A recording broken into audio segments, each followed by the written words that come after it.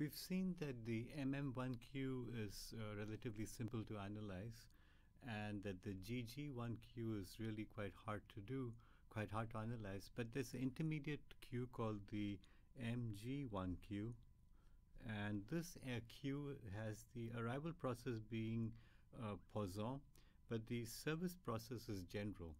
And when the service process is general, we assume that we are told something about the service process.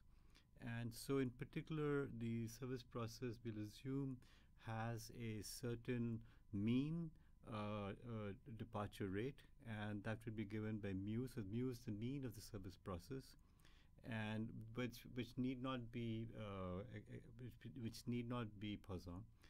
And also that we're given the coefficient of variation of the departure process.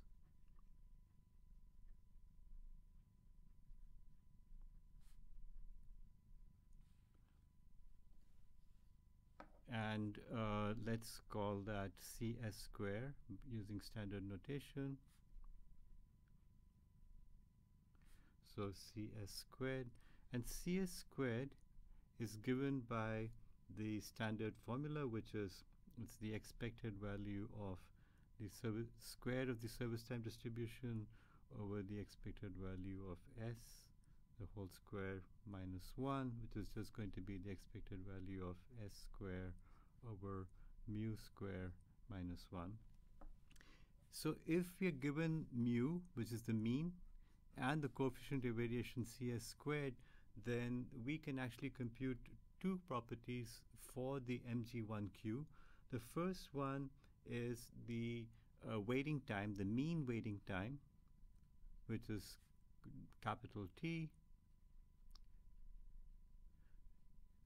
and this is given by T equals 1 over mu plus rho 1 plus CS square over 2 mu 1 minus rho.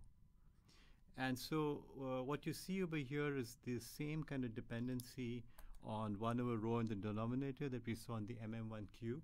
So as we have the service rate the utilization get closer and closer to 1, we will see the time, waiting time shoot up, and which is why we'd like to keep this value of rho to be lower than typically 0.7, even for the MG1 case, similar to the MM1 case.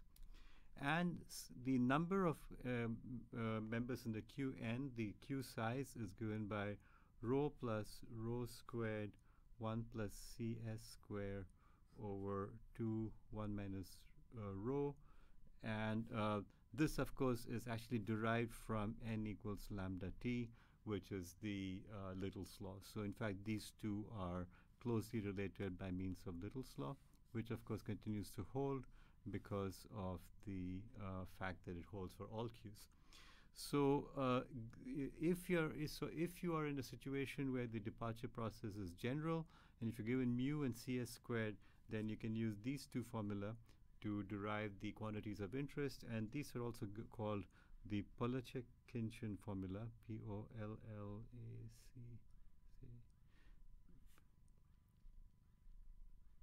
Khinchin, which is named after the two mathematicians.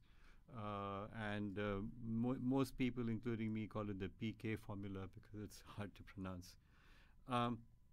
Now, there are sort of 4 cases of interest.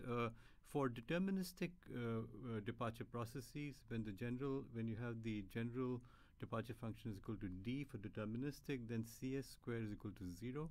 CS equal to 0 and CS squared is equal to 0 because we actually have no variability in the departure process at all, and so we get this value goes to 0, and we just get somewhat simpler results for the deterministic case. When the CS square is less than 1, then it turns out that the MM1 approximation, which can be made, is going to be too conservative. And so we have to be watching out for that. Whatever the results we get are going to be too conservative.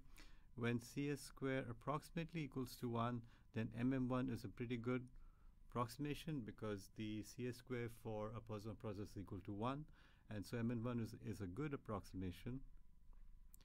And then when CS square is greater than 1, then we are going to have the need to explicitly model CS square very well. And so we have to use the PK formula for that reason.